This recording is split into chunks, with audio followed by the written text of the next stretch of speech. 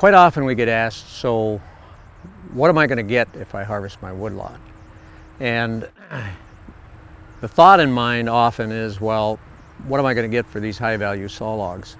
And that may only be a small portion of what you end up getting for total value. Because in most woodlots, there's probably some thinning that's needed in all of the sizes of trees. And so while you may only get $4,000 or $5,000 worth of high-value saw logs, you might find that you wind up with $8,000 or $10,000 worth of pulpwood or lower value products in addition. So the total package really might be something that turns your head. The only way you're going to figure it out is get a forester out there and have them walk through the woods with you, take a look at the woodlot, what's ready to be harvested, and come up with a calculation for you once he's seen the condition of the forest. Without a doubt, the most important thing a landowner can do before selling trees is to hire a forester. But how do you find a good one? A great place to start is the internet. Go to the Society of American Foresters to begin with. Just Google SAF, and it's about the third result down.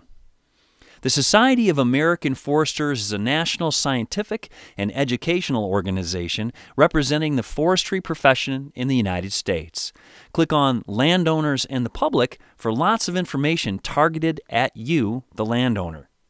Click on Find a Forester to locate a list of foresters near you. To jump to the Michigan Society of American Foresters, go to michigansaf.org. Don't worry if you're not catching these websites. We'll have a complete list of websites at the end of the video. Michigan State University Forestry Department also has great information on hiring a forester.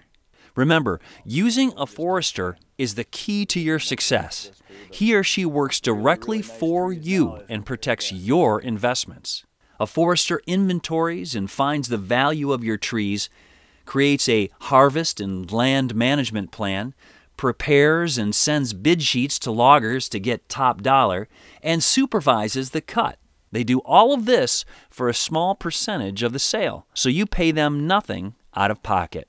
Once you've found a forester, let's look at the whole process that you'll go through during a planned timber harvest. First, the forester will walk the property with you to inventory the trees. Then the forester will identify individual trees or areas to harvest. Some trees may be high-value saw logs, others may have less value, but both types play an important role in maximizing your timber harvest return. Next, you and the forester will create a forest management plan.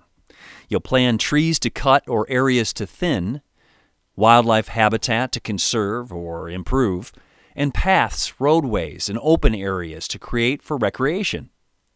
The plan will also lay out potential areas to harvest in the future, so your children can reap the benefits of the land. The forester's next step is to contact loggers for bids on your timber sale. Here's where a forester can save you thousands of dollars.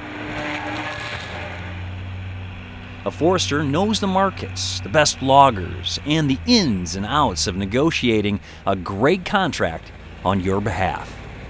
Once the high bid for a good logger is chosen, the forester handles the contract and the timeline of the cut for you. After the cut, the landowner realizes a great return on his or her investment. The forester receives a small commission directly from the sale, and there's no surprises because everything in the sale was accounted for before the first tree was cut. Finally, the forester and landowner review the entire process and plan for the future. Once again, here's forestry expert Art Abramson. So landowners should be proud of what they're doing managing their woodlots. Not only are you growing renewable fiber that provides products for furniture or products for energy, you're contributing to a healthier forest, you're helping to provide jobs. If we are using some of our fiber for energy, we're reducing our dependency on foreign oil. And all of this is renewable over the long term. When you harvest trees, they grow back. And all we really need to do is do it in a way that's wise and is going to perpetuate the forest in Michigan long term.